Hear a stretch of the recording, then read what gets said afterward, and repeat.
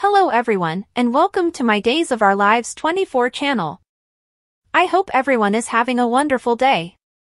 Before we begin, please hit the subscribe button and give this video a thumbs up. Victor Kiriakis just came back to Days of Our Lives, but how?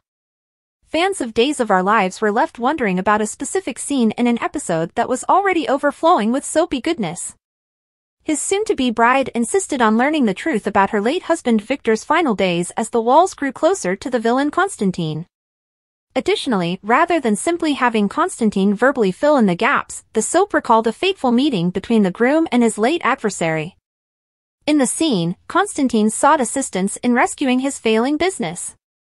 He stated that Victor owed him, considering that it was Constantine's dad who gave the cash which aided send off the Kiriakis domain. He said that Victor had taken my child, my wife, and my whole heart from him when that plea was rejected. Victor discussed his second thoughts, at last consenting to have another draft of his will drawn up on the spot. In doing as such, Victor basically shot himself in the foot when Constantine, reluctant to hang tight for a possible payout, rather had his girl's executioner's plane messed with. However, Aniston was not in any of the scenes. Instead, a body double was used to deliver the dialogue, and they did an excellent job of imitating Aniston's stern intonations, as evidenced by the fact that Victor only appeared in the scene from behind. Peaceful unrest. Days of Our Lives. Constantine is dead, but he may not have completed wreaking havoc. We know that Constantine, the baddie from Days of Our Lives, won't be remembered fondly. In point of fact, there will probably be a lot of fans who will be cheering for his demise. After all, he made Maggie Horton Kiriakis look kind of like a Nimrod for a while there. But it's clear that head writer Ron Carlivati and his team are determined to get the show back on track. They recently regained control of the show after the writers' strike that kept them out for months. Additionally, doing so meant eliminating Constantine and significantly raising the stakes regarding Teresa, his undercover partner in crime. Ironically enough, Maggie's potential husband said, "You think this is over," right before he took his last breath in front of the Kiriakis crypt. But none of you are smart. There is still a foe within your ranks. Even as Teresa squirmed, the episode, which is recapped in full here, left Xander and the others wondering to whom Constantine might be referring in true cliffhanger fashion. Although fans were not particularly enamored with Constantine, despite a fine performance from John Capellos, it appears unlikely that the character will join the SRS. Sure, people in Salem have a disturbing tendency to return from the dead. As the story of Teresa's involvement with the man continues to unfold, we might at most see Constantine in flashbacks. Capellos first appeared in the role in April 2023 when he briefly participated in a storyline that found Hope and Harris in Greece. Brady and Alex started looking for answers about Victor's behavior in the weeks before he died a few months later. The trail led them to Constantine, who claimed to be an old friend of the Kiriakis patriarch who had passed away. From there, Constantine infiltrated not only Maggie's life but also the lives of everyone in her circle. He did something that many fans thought was unforgivable, making Maggie look foolish along the way. How, they pondered, might she not see through the undeniable con at any point man? When Maggie reversed the situation on Constantine at the wedding, and he admitted to having killed Victor, the issue at hand was certainly obvious to everyone, and it read Constantine should kick the bucket. Search for Constantine to keep on affecting stories over the course of the following little while, as Maggie figures out significantly more about the man to whom she nearly dedicated herself. In addition, there are still a lot of big secrets to come out, like the truth about Xander's paternity and Teresa's involvement in the schemes of the dead man. Chad DiMera and Thomas DiMera visit Abigail DiMera's grave.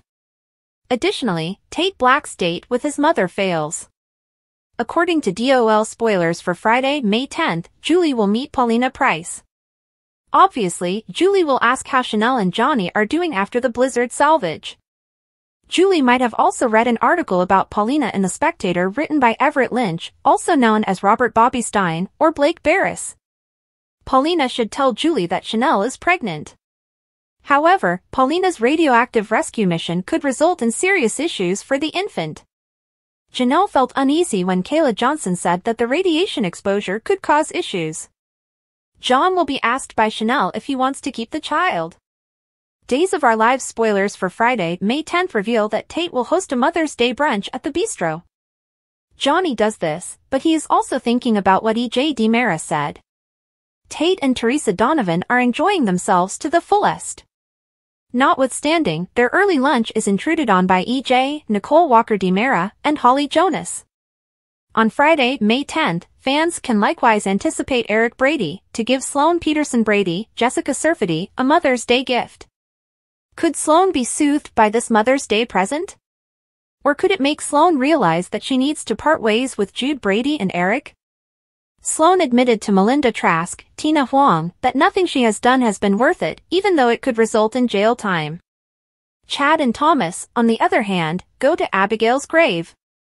It is additionally prodded that Chad will wind up tracking down Abigail's journal 1 week from now.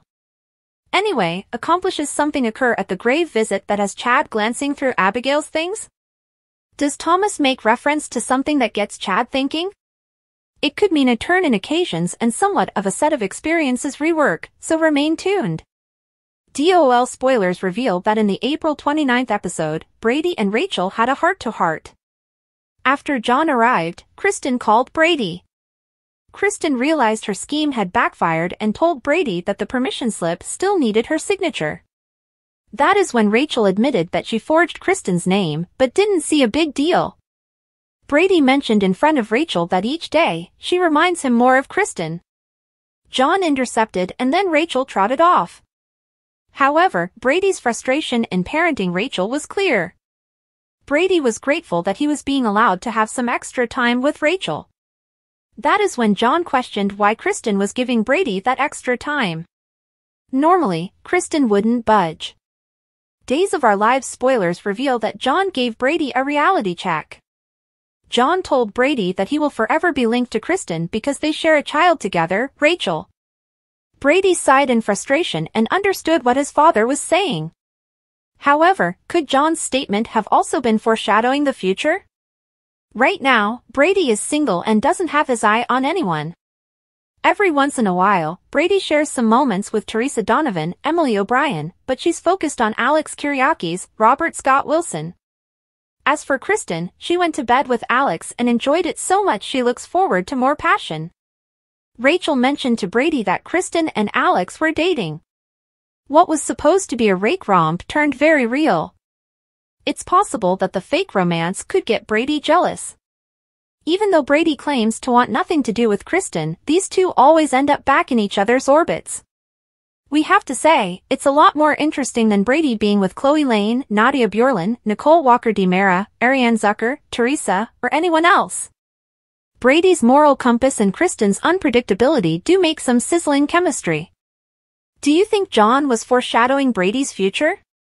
Is the person Brady is meant to be with Kristen? Could Rachel end up getting her wish by having her parents back together? It could go in that direction, so stay tuned.